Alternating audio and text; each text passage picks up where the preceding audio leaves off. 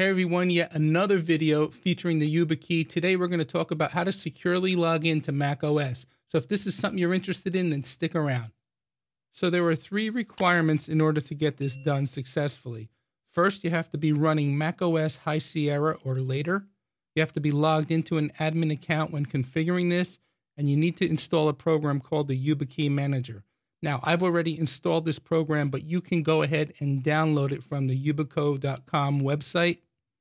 I'll put a link down in the video description. Okay, so I have the Yubikey Manager launched and we're on the home screen, and we're going to come over to the applications menu. We're going to click on PIV. Now, macOS login relies on PIV, which stands for Personal Identity Verification based on certificates. Now, you can see here that we don't have any certificates loaded, but I'm going to show you how easy it is to get this set up on macOS. We're just going to come over here and click on Set Up for macOS. We're going to come down here and we're going to click on Set Up for macOS. Now it's asking us for the management key. By default, we're going to use the built-in management key and click OK. Now we're going to enter a PIN. For the simplicity's sake of this video, I'm just going to enter 1, 2, 3, 4, 5, 6. That's the default PIN. You can change the PIN using the PIN management option.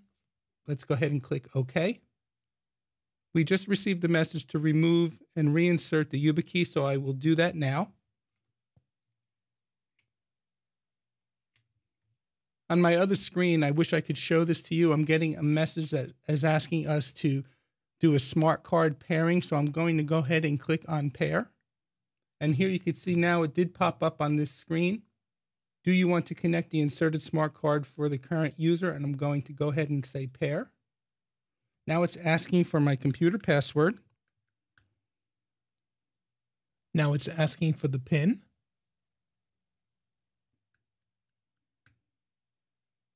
And now the keychain wants the password again. And we should be successfully paired at this point. Okay, now that the pairing is completed, let's go back to the Yubikey Manager app and let's click on Applications and go back to PIV.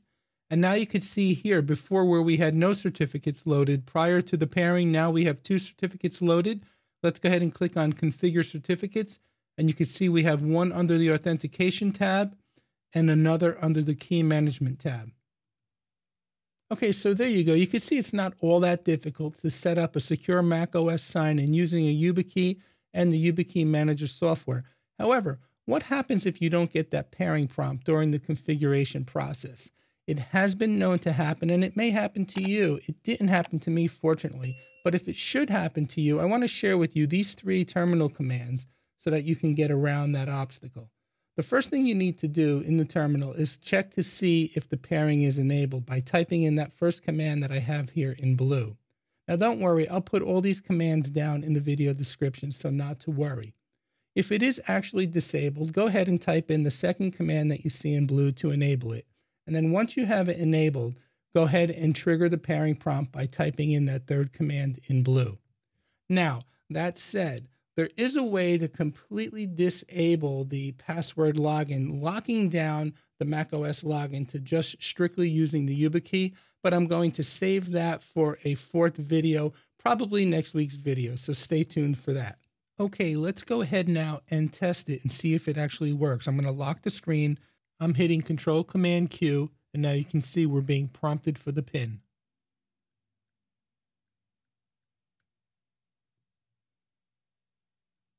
And there you can see we're successfully logged in. At this point, we can log in with our PIN when the Yubikey is inserted into the computer. When it's not in the computer, we should be able to, at this point, still log in using the computer's password. Let's test that out by locking the screen and removing the Yubikey. And now you can see it's prompting me to enter the password. Let's go ahead and do that. And you can see we could still log into the computer using the password. Okay, so I hope you found some value in today's video. Next week, I'm going to show you how to disable the password login, locking down the Mac to using only the Yubikey. So if you like this video, please go ahead and give it a thumbs up. Be sure to check out some of the other videos that I have listed here up above. Please remember to subscribe, like, and share this video. And And I want to thank you, as I do in every video, for using my Amazon affiliate links. I know they don't change your price, but they do help out the channel. Once again, my name is Tony with Quick Tech Solutions. As always, please stay safe. Thank you for watching, and we'll see you next time.